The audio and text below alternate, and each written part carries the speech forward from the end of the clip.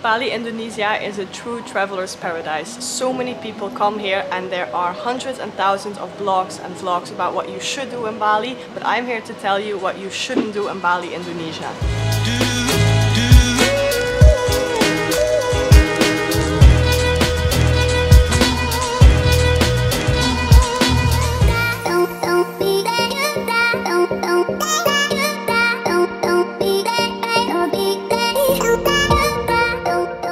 If you know what not to do in Bali, Indonesia, this will make your life so much more easier. When I just arrived here 9 months ago, I made so much mistakes and I'm here to prevent you from making the same mistakes. So we're gonna dive in and let's start with number 1. Number 1 is don't do drugs. This is probably one of the most important ones because the Indonesian authorities take the use of drugs very, very seriously, as it should. But if you are caught in drugs possession, you will face the full force of the law. If you were to be convicted of trafficking drugs, then you might not just be looking at a prison sentence, you could also be looking at a death penalty. So just don't do it, stay away from drugs and you will be fine. Then number 2 is do not step on kanang sari. These are little offerings that local people bring to their gods. When stepping out, you will find these little packages of woven palm leaf, flowers and herbs everywhere, even on sidewalks and stairs. Stepping on one can be very offensive to a Balinese who witness your misstep. So just make sure you watch your steps and drive around it or walk around it so you don't step on it. Then number 3 is do not drive a bike if you're not good at it. The traffic in Bali is absolutely crazy. There are scooters, bicycles everywhere. It's super crowded. They have their own rules here in Bali, and if you are not an experienced driver, don't do it. Take lessons before you do it, but don't step on a bike if you don't have any experience. It's simply too dangerous and you will get in a car or bike accident. Number 4 is do not get mad when people honk at you. This is what happened to me in my first weeks here in Bali. I was super confused why people were honking at me the entire time. This simply means here like, hey, I'm coming, or be careful, I'm coming on your left, I'm coming on your right. It's a really kind gesture to do here. They're just saying that they're coming around you, or they use it whenever they want to pass someone, or if you are unsure if the people have seen you. It's just easy to honk at them. So it doesn't mean that they're angry at you or you did something wrong. It's just a simple, hey buddy, here I am.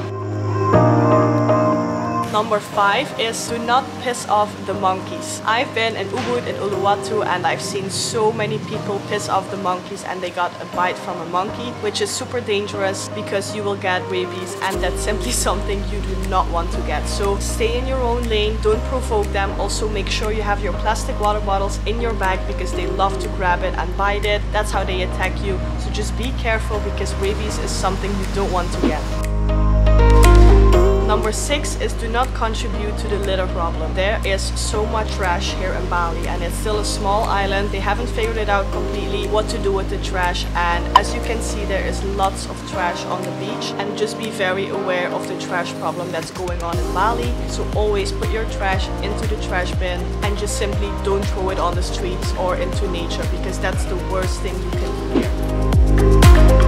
Number 7 is something that I see happening all the time, and number 7 is don't be disrespectful. The Balinese people are very sweet and helpful. Unfortunately, this kindness is often mistaken for weakness, which make tourists think that they're better than the local people and they treat the local people awful. So make sure you don't do this. They are so kind and so sweet and you have to be the same.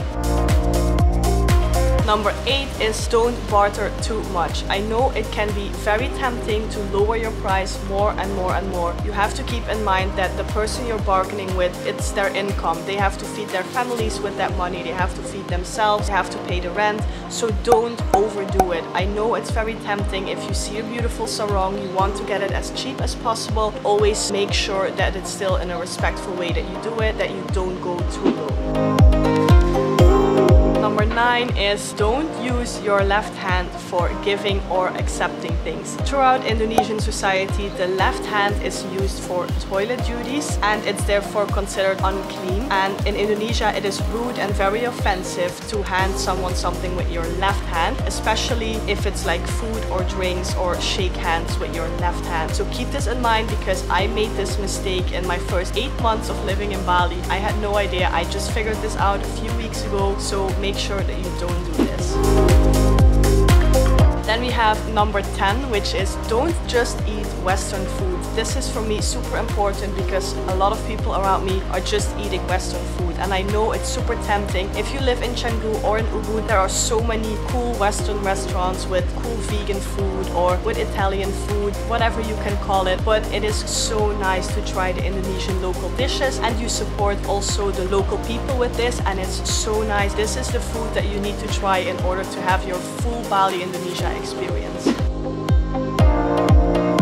Another thing you really shouldn't do is come to Bali just for 1 week. This doesn't make sense at all, because this island is so diverse and so beautiful. There is a lot of things to see. The whole island is very different. If you go to West Bali and East Bali or North and South Bali, it is such a huge difference, and 1 week is simply not enough. So make sure you have at least 10 or 14 days, because you will need it. If you are traveling around Bali, don't ignore the Balinese culture. This is very tempting to do because lots of people only go to see beautiful nature, to go to waterfalls or to eat in the most beautiful cafes, but Bali has such a rich culture and it's amazing. I visited the Penglipuran village and this was one of the most authentic experiences I had, and it makes you understand Bali as an island and the Balinese culture so much more, so your Bali trip will be way more special if you include a little bit of Bali cultural. Do not enter temples with your shoes on. It is a custom to not wear shoes when inside, so remember to leave your shoes outside. This is just simply paying your respect, and it's an easy thing to do, so make sure you just do this.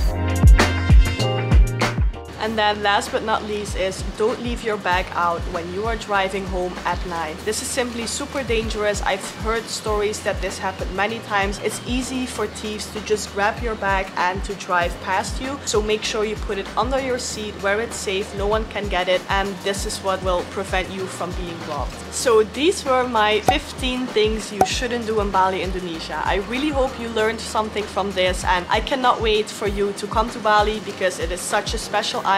You will absolutely love it. I hope you have so much fun, and I want to say thank you so much for watching this video. Please do not forget to like and subscribe so you can see more Bali tips and adventures, and I'll see you in my next one.